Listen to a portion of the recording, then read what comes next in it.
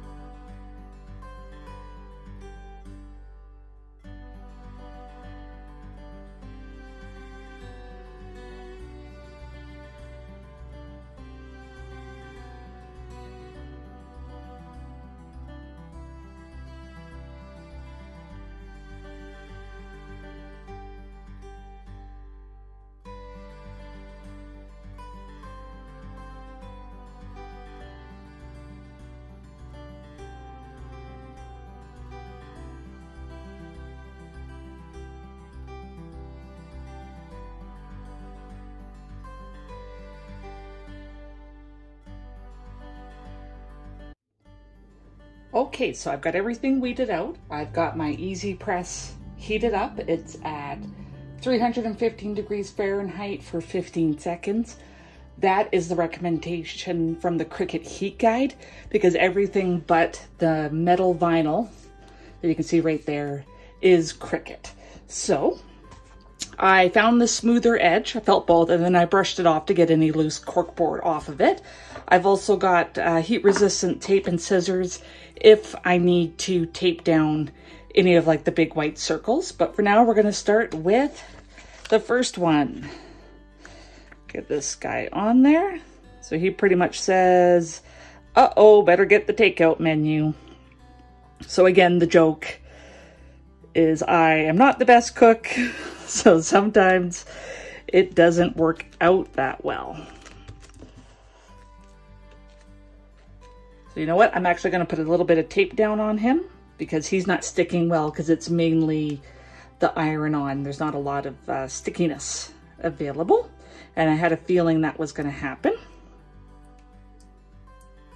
So, and that's okay. This is what heat transfer tape is for, is to get something transferred down so it doesn't move. Make sure I'm still happy where it is. I am.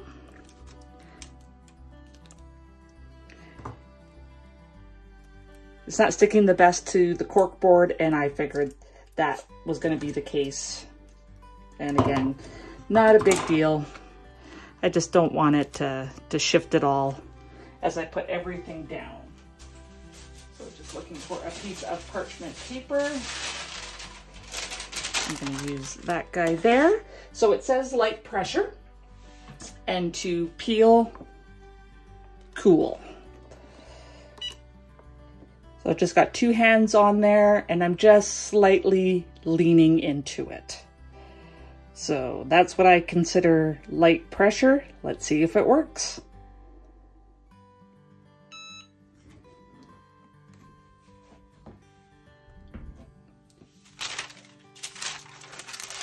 So it's definitely flattened down. So I'm going to take that as a good sign. So while that cools off, it's actually not that warm, but we'll let it cool off as recommended. We'll move on to the next one. So this one, I want it to be almost solid white that you see before I get the words on there. We're trying to get that as even. There's a bit of a, like just an edge lip, and then it goes into the curve of the side there. So this one seems to be a little harder to line up. Okay. I'm going to try and tape this down to the mat so it doesn't move. Hopefully that works. Lost my edge on the tape here.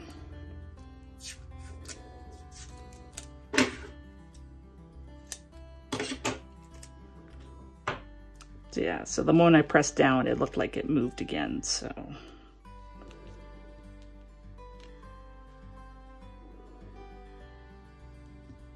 Okay, we're gonna be happy with that. It's sticking not too shabby.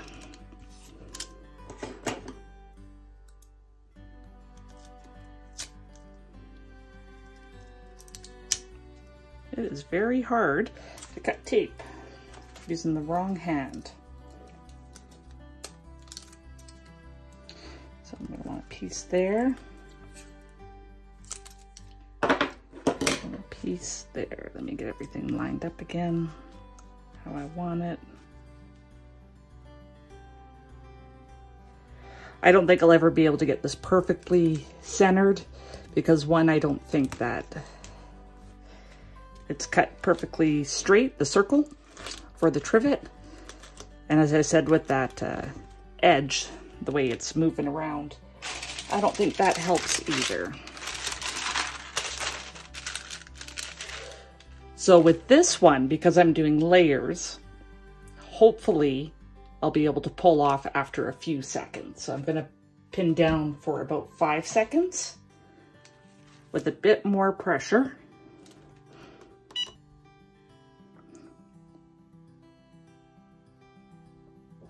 And hopefully that has tacked it enough that I can pull it up.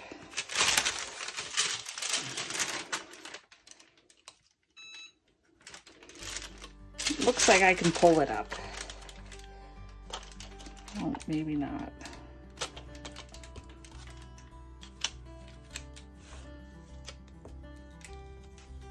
Yeah, I can pull it up. So my biggest worry was because the cork board is not fully smooth, it wouldn't look right, if that makes sense. But so far, so good. Okay. So this one is for when I accidentally burn something. It's burnt. No, this is flambe.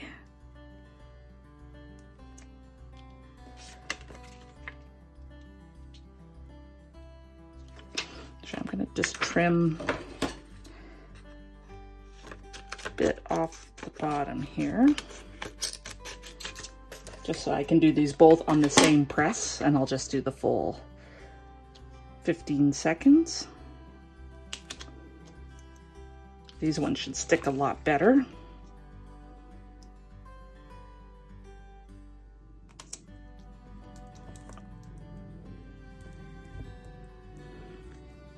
So I don't know about you guys watching, but I have burnt a few things in the kitchen. Not baking, but I have burnt cooking. So I'm just doing the light pressure again, just kind of leaning in to my easy press.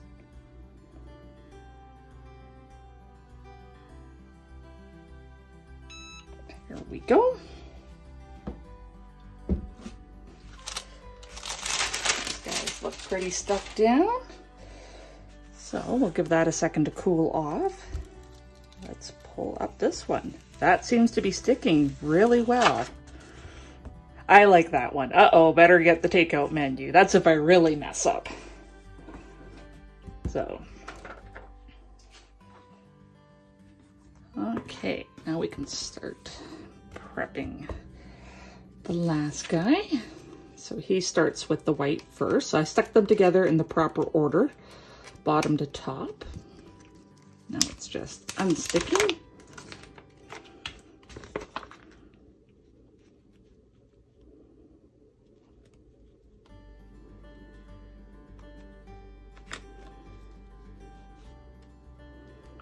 This one's just a layered flower. Just pulling my tape off the previous ones. See if I can reuse it. If it has enough stick to it. These corner pieces didn't go under the easy press at all, so they should be fine. Again, it's just to help stick it down.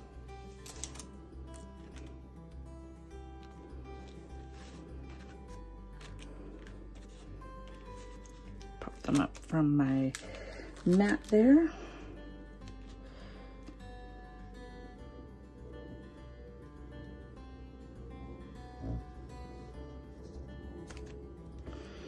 Okay.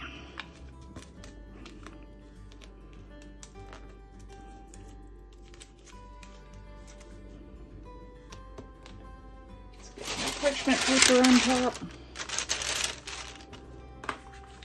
That guy out of the way. Again, I'm going to do this one for about the 5 seconds. Bit more pressure. There we go.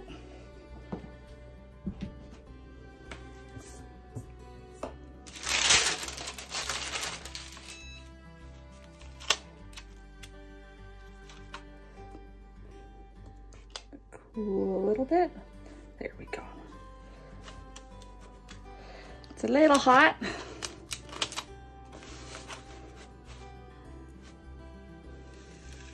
That's okay. These are meant to get hot. Okay, our next layer is the red.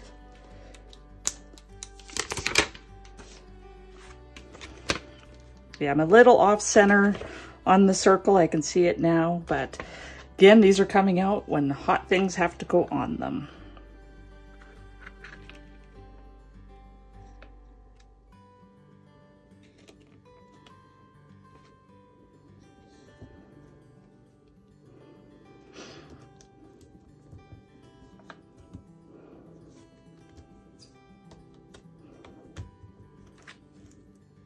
That one should stay without any tape because it's sticking to the white layer. So let's give it another 5 seconds. Again, just a little bit more pressure than they're asking for. I just want a good adherent to the white layer, which should be absolutely fine now. See, easy peasy coming up. Got a little squish there. That's okay. Our next layer is the black layer.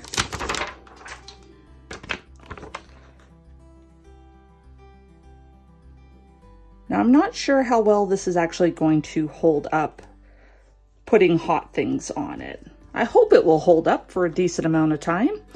You put the shirts in the dryer. It says it's supposed to be low heat, but I'm sure everyone's accidentally put it in high heat and not realized it. So I'm not going to squish down as hard on this because I'm actually layering on the vinyl. So just get a little bit of heat there. Just attack it.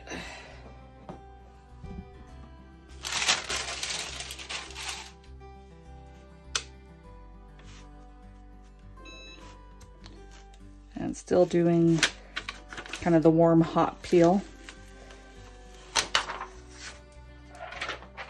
Okay, now looking at my Siser applications for metal, it wants preheated if it's a garment. We don't have to worry about that. It wants medium pressure, 10 to 15 seconds at 305 degrees. So I'm going to lower the temperature on my heat press.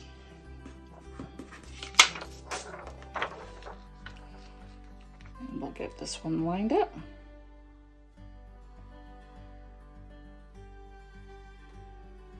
I do really like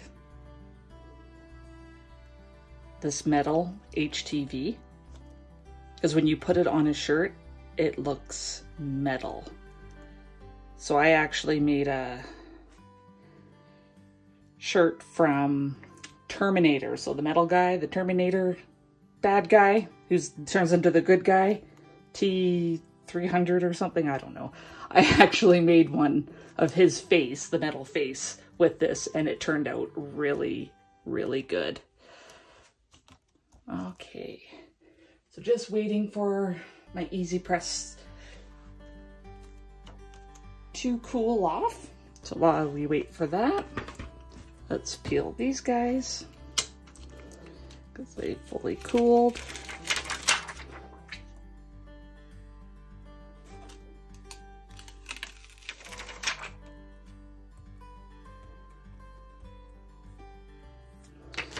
There. So we got the first two done. What do you guys think of these ones? I think they actually look really good. So can't wait to pull them out in the kitchen, especially if I have messed up on dinner. So Easy Press has cooled down. Oh, and let me double check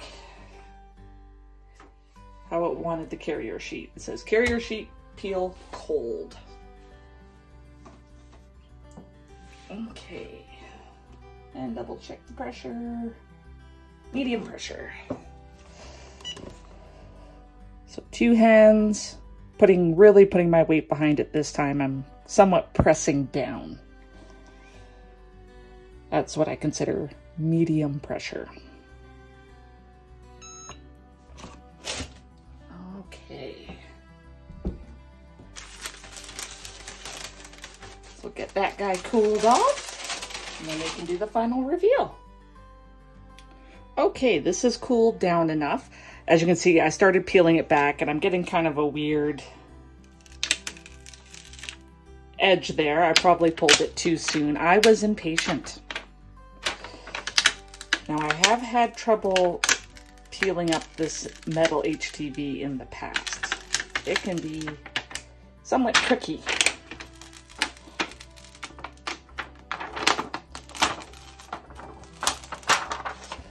Okay, so let's remove that guy. There are my three coasters. My favorite one, oh, it's a toss-up between these two. This one's matte. I probably shouldn't have used the metal HTV, but I definitely like these two because I find them quite amusing, is what it comes down to. I used, on this one, 3 different fonts, and on this one I used, oh, I want to say it's just 2 different fonts. Those are one font, and then this one is another font, and I manipulated it. It's hard to tell, I did have this centered, but it looks like it's moved over to the left a bit, so I'm not sure what happened there. I just cut the words out. I found this image on Design Space. I just looked up menus and found that, and then sliced the words out of there. So I didn't notice that bit of an extra gap there. But again, the whole point of these is I wanted something for my kitchen to use as a trivet, and they're going to get used and abused and heated up with hot pots and things out of the oven. And I don't know how long they're going to last. These were very inexpensive from IKEA. This is not a huge amount of iron-on that I used, so I'm okay if they get damaged. But there you go. You can put HTV on a trivet. Who would have thought? Awesome. Well, thank you so much for taking the time out of your day to watch this video. I really appreciate it, and I appreciate you. Until next time.